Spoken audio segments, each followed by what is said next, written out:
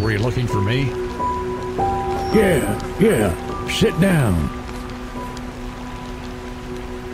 We have quite a serious problem. We ran out of supplies last week. What? We're doing great. Look at that goulash. You don't want to know what it is made of, but I think we're all going to have a good sleep tomorrow. The winter is coming, and we need to prepare as best as possible. So, I have to bring supplies from your old house, or be eaten as punishment, right? Well, when I was discussing it with Frank, he proposed to eat you first. What a jerk. Is there someone else who would like to eat me?